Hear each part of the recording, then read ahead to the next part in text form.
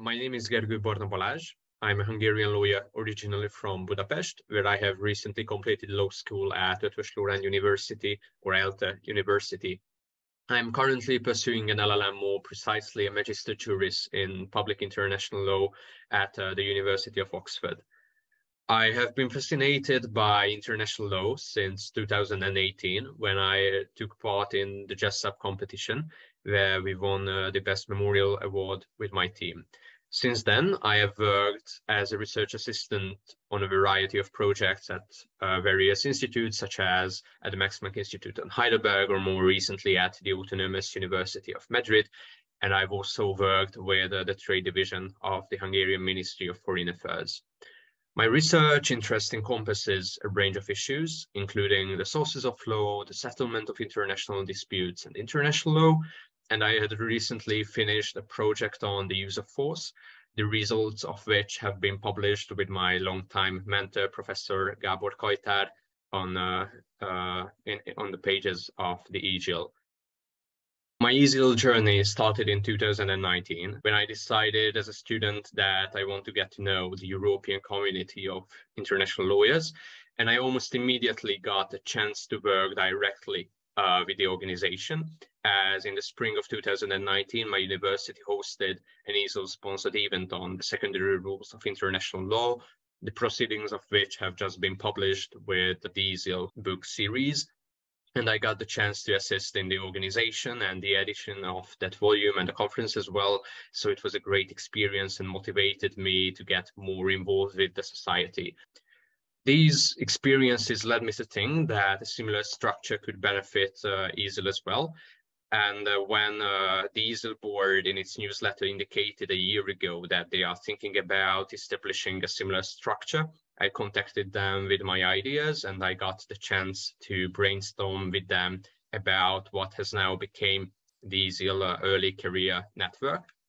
I've also applied to the coordinating committee of this initiative, where I got selected in the spring of 2022. I applied there because of the reason that I think it's very important to have some kind of support mechanism to help students and early career researchers and professionals to meet others and form personal and professional networks and make connections from all around Europe and the world, and also to have a possibility to develop the skills which can be useful in the world of international law and academia. As a student from Central and Eastern Europe, it's my perspective that the world of international law and the international law academia can be quite daunting. It's an international environment which is highly competitive and sometimes seems to be a bit exclusive, requiring certain linguistic competencies and academic qualifications, not to mention some financial aspects. But I hope that initiatives such as this can help us bridging gaps and helping the professional developments of scholars and early career researchers from all around Europe. The first thing is that I think it's very important to be active in our communities in general, and especially in ESIL, even if you are a student or an early career researcher, because this is an organization which is a joint venture of all of us, and we should have our say and have our participation in events as well to form the future of it and for us to get the most out of it as well. So don't be afraid to take part in discussion and organizational matters. And this leads to the second point of mine, which is to feel free to contact about your ideas and issues at the ESIL Early Career Network Coordinating Committee. Now we have a Twitter account as well. You can find us there as ESIL Early Career Network, and you can contact us in email as well at esil.ecr@gmail.com. And just to foreshadow some of our initiatives, now we are planning to send out a questionnaire to our members to see what should be the priorities for our agenda.